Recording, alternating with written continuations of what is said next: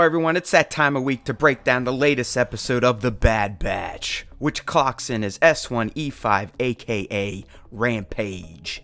Let's get to all those eggs, references, key moments, and even a few cameos. Alright, up first in the eggs and references department is Ord Mantell, which is the planet the Batch heads to find answers about their new pursuer. This planet was first mentioned in the Son of Dathomir comic book run. While the Batch is being fooled by Sid, you can see a Dejarik table in the back, and the Ithorian you see just may be Hammerhead from A New Hope. If anything, he's wearing the same blue getup that his Kenner action figure sported way back when. Alright, so there's a lot to unpack in Sid's office, and I'm sure I'll miss some of the more random items, but she had a few clone trooper helmets, possibly a Mudhorn horn, and possibly a Jedi holocron. She also might have had some Hydro spanners laying around as well. And, as our first cameo, she happens to be voiced by Rhea Perlman. Boom! Speaking of which, she drops the "Are you fresh out of the tube" line as a reference to cloning technology. I'm not done yet with Sid's office though, because she also has the Proto-Fett white helmet on display, which is a solid ass egg indeed. Sid is a treasure trove because she also mentioned Zygerian slave traders, which were a faction featured in the Clone Wars. Wrecker drops a reference to Quat before they begin their attack on the slavers. This planet has been referenced in multiple Star Wars properties, including the Clone Wars. Echo gets jacked by a Brezzik, which is a flying monster of sorts that was also featured in, say it with me, the Clone Wars. I love the Bib Fortuna inclusion in this episode, who is voiced by Matthew Wood, who played him in The Mandalorian, and also voiced Grievous in Rots. So, he's a Star Wars pimp. I have more on this guy and his little piggies later in regards to a pretty cool tie-in to the original trilogy though, so stand by.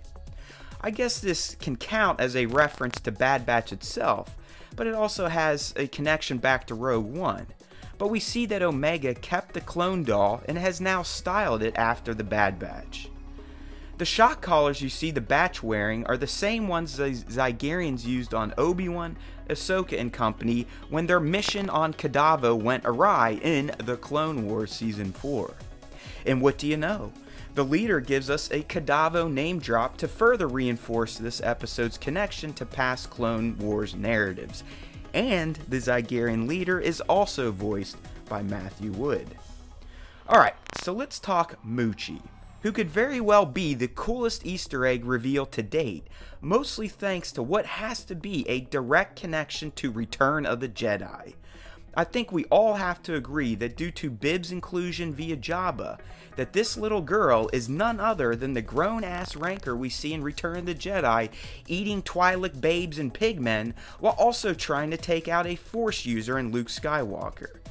With this speculative knowledge in tow, I kinda hate Luke now for killing poor Muchi, but in all honesty, I love this kind of reveal as it just helps to really tie in Bad Batch to the overarching Star Wars narrative, while also providing cool little backstories for iconic character or creatures in this case. Two of the captured slaves are Fallines, which is an alien race featured before in Star Wars, most notably via the Black Sun, who were featured in various Clone Wars episodes. But, if you want to go legend style, Prince Xizor was also a Falline. There's another nod to the Clone Wars in its Slaver arc when Homeboy pulls out his light whip. And to wrap the eggs and references portion, we get a mention of the Bounty Hunter Guild from Sid.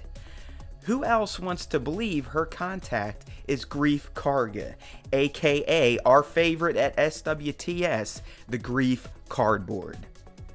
And now, for the key moments. It may mean nothing down the road, but I found it symbolic that Omega was given Crosshair's comm unit. There's a good chance this is also a bit of foreshadowing, but for now it just shows her becoming more and more a part of the team. Anyone else get the vibe that Omega sensed Sid rather than guessed? I'm still leaning towards this kid having some Force juice, so she definitely sensed her out, right? Right? At this point, if you haven't picked up on the now obvious Wrecker's busted chip foreshadowing, you're drunk, because we got another direct nod to it. So be prepared for the big guy to go haywire at some point and really put the batch in peril. Not super key, but we did finally get the name of the batch's Gonk droid, and it's Gonky. I love it. We finally learned where Omega got the bow she wielded in the trailers when we see her pick one up from a fallen Zygerian. This will definitely become her main gear, and only takes her one step closer to becoming a fully functional member of Clone Force 99. I know it was mostly comic relief, but how funny was it watching Wrecker and Muchi go at it, and then bond as a result of their fisticuffs. I love this big goon, which is only going to make his inevitable malfunctioning chip moment that much more problematic. And to close it out, the batch learns about Fennec's identity, and we get to learn that she is new to the bounty hunting scene and working on a direct commission from an unknown source. I still believe that source to be Nala Se or Lama Su, but I guess we can go with unknown for now. Make sure to tune into the next episode of the Star Wars Time Show, in which myself and my co-host Nick will fully break down Rampage and give our thoughts on it as a whole. Thanks for watching. If you enjoyed this video, please consider liking it and subbing to our YouTube channel. We'd also love for you to join in with our weekly Star Wars podcast, so use the links in this video's description or head to StarWarsTime.net to subscribe to the platform of your choice. There's always time for Star Wars time, and remember, if you listen to the Star Wars Time Show, the Force will be with you, always.